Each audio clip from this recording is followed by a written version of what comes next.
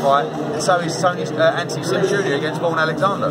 Can you talk about that, Anthony Sims Jr.? Yeah, it's a great fight, Can you talk about that? I really feel like America needs to get behind Anthony Sims Jr. because I think this is a great personality, and I think he's a great talent. But tomorrow night we start getting towards the fights that are serious, you know? So it's nice being a nice guy and funny and all this, but if he can fight like we believe he can, I'm going to really enjoy it. What are the plans for him for this year?